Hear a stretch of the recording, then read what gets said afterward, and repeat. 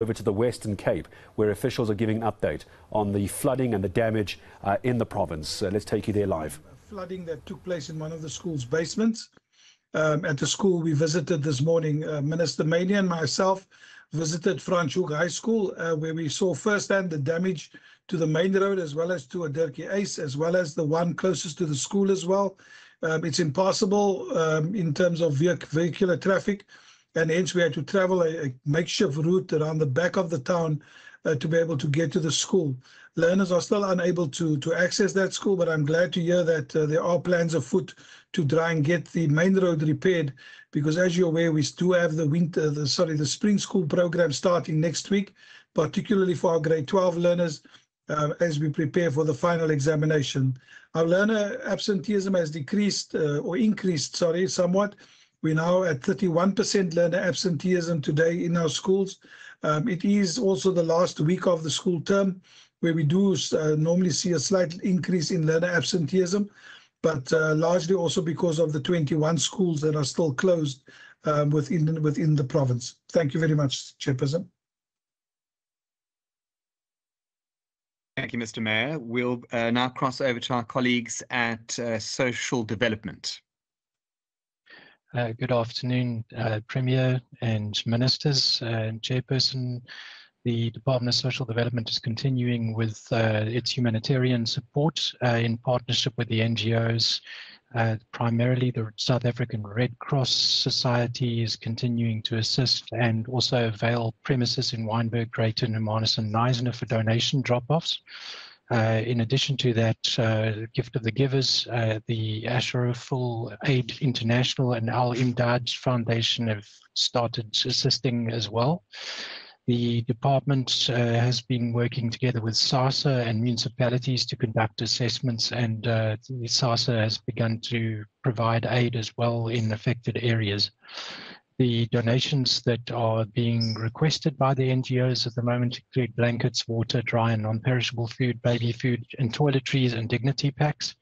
And the distribution of that has been underway already. Just the Department of Social Development's local social workers in the Overberg are also working together with the municipalities to do outreach work to families where assistance is needed, including the provision of emergency baby packs, blankets, diapers and formula, and also providing trauma support to families that have suffered loss. The Department of Social Development's local offices are all still open, and trauma counselling and other social development services are available at these offices. And the social workers in the Winelands region are also now doing assessments in Overberg and in the areas of the Durans and in the areas of Ashton and Greyton where people are affected. So there's still work underway to determine the full extent of the need, but the assessments are underway via the provincial joint operations centres in the districts. And then also we are providing the addresses of those SA Red Cross Society drop-off points for donations, and there will be further information provided on as additional NGO partners and organisations join the assistance drive going forward. Thank you very much.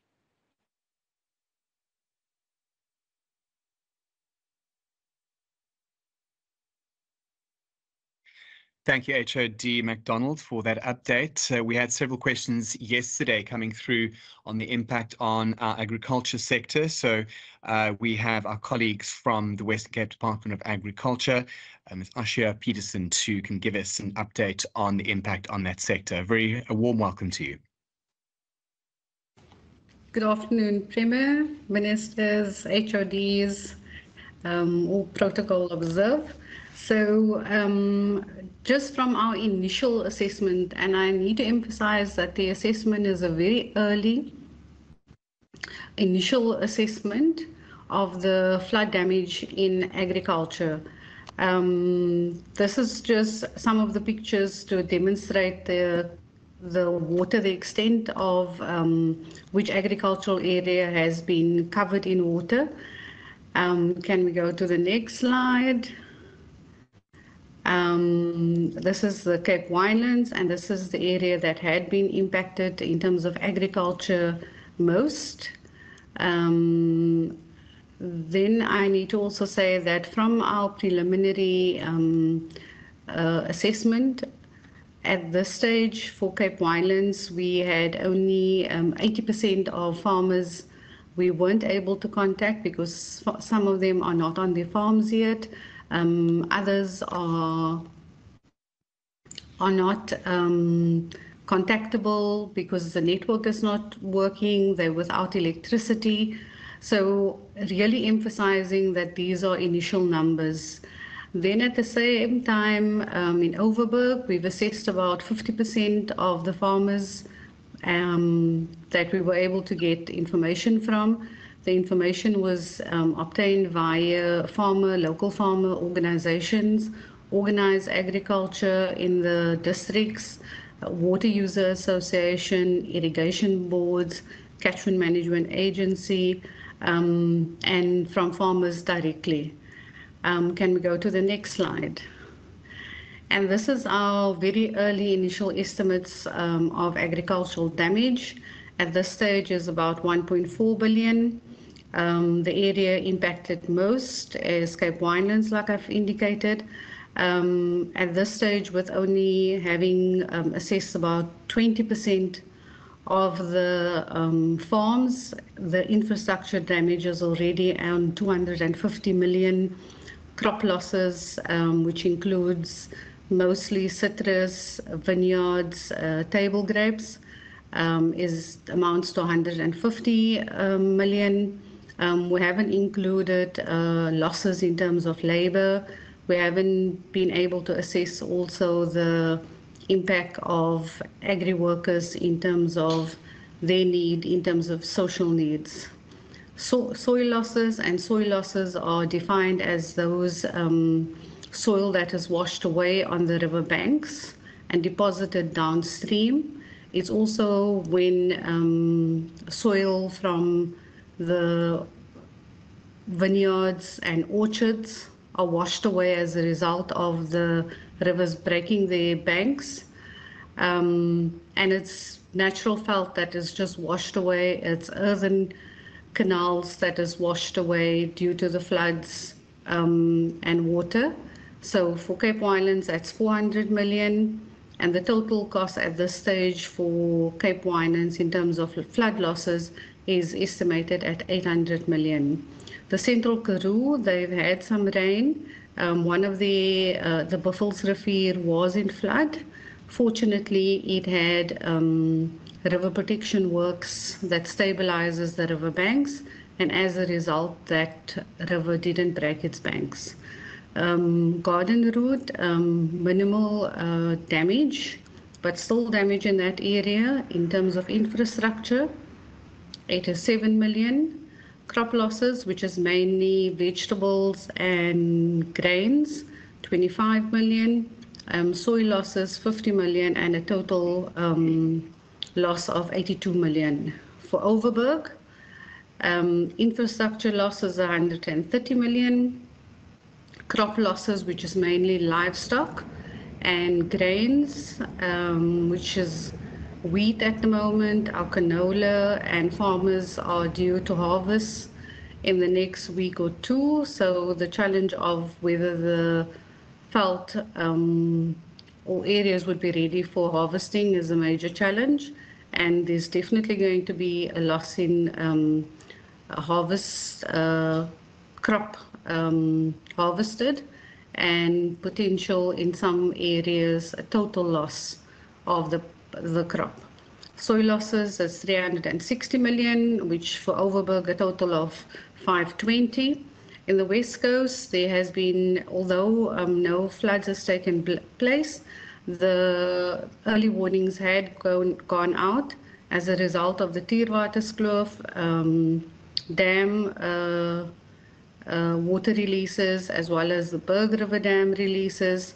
So that area, we're expecting that that area might be, low-lying areas would be threatened.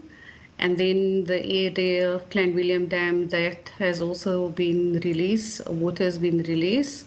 So below the Olifants, below the Clanwilliam Dam, the low-lying areas are also under threat. We would be, if any damages, reports would come through this evening or this tomorrow morning. Can we go to, so estimated damage is 1.4 billion. Just going forward, in terms of the process that the department will follow, this morning we've deployed a mobile app, and we've sent that app on to Organise Agriculture, our disaster risk database, and all our stakeholders in the districts that we have numbers for. That allows for farmers to give us an indication of to what extent they were impacted, infrastructure loss, whether there's job losses, whether there's agri workers that require assistance, and that information is immediately uploaded and we get immediately information around that. As I said, one of the challenges, some of the mobile networks are still down and we might not be able to get information from all our farmers. And then we're looking at a first draft report available based on the mobile data that we received by the 5th of October. And then once water is rescinded, the district will be able to perform a rapid assessment, and that is basically going out and visiting the various farms and engaging with the farms, and that will give us a far better estimate of the extent of the damage, and that draft report will be available on the 15th of October.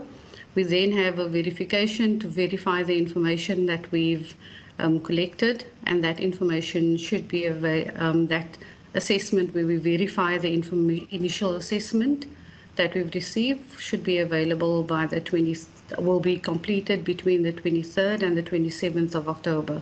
We at that stage will have more updated information, and as we're receiving information on a day-to-day basis, our information will be updated. Thank you very much. Thank you, Asha, for that. I'll now open the floor to questions from the media. If I could just remind you, please, to identify which media outlet and house you represent, and also if you could just indicate who your question is directed towards. If I could again just remind you, if you could keep those questions to one per person. Per session, and then we can take it from there just for ease of reference and to make it a little easier. So I'll open those questions. You can ask them verbally by raising your hand. You can put them in the chat box as well, or you can also WhatsApp them to me. For those who have my WhatsApp details or my cell phone details, you can do that. So we'll open the floor to questions at this stage, if there are any forthcoming.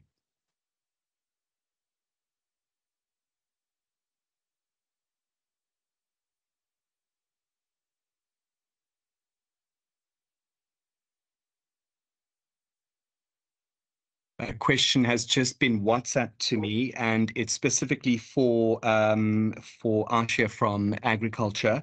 Asha, I think if you could just repeat when you expect all the final assessments to have been completed, and what the process is after these assessments are done. If you could maybe just give us a little more detail and just remind us when you expect those assessments to be done. We can start with that question. Thank you. Thank you. Assessments in terms would start by as soon as water is rescinded. So we will basically go out in field by next week. There are areas that we're able to access that is being evaluated. That will be a rapid assessment, and that report would be available the 15th of October. The final report would basically be available by the end of October, and with that estimates, we would be able would then draft a submission to Cabinet in collaboration with Provincial Disaster Management Centre and Department of Local Government. submit to Cabinet declaring a natural disaster. And then, of course, via PDMC requests the National Disaster Management Center to classify a disaster. And in that way, we'd be able to request for national funding in collaboration with provincial funding being reprioritized, as well as departmental funding being reprioritized. Thank you. Thank you, Asha. News 24 has sent us 3 questions, not just one, but they are pertinent questions. So we'll start with the first one, and I think it would be probably directed towards our colleagues at the Provincial Disaster Management Centre. Any details on fatalities at this stage? And then for MEC Bredell, could you please clarify your request to the President for the SANDF? And then just a question here on the difference, distinguishing between what the City of Cape Town has done, declaring a major incident. How is this different to a broader state of disaster? All right, I apologize for the slight breakup there on that visual for a second. We're going to try and go back there as soon as we can, just getting a sense of the damage as a result of all that flooding in the Western Cape. Preliminary reports coming out showing that the total cost for the flooding as far as the agriculture sector is concerned is estimated to be 1.4 billion rand. And that's just the initial assessments. Obviously, they're waiting for the water to recede, and then the Department of Agriculture is going to do an in-depth investigation. We were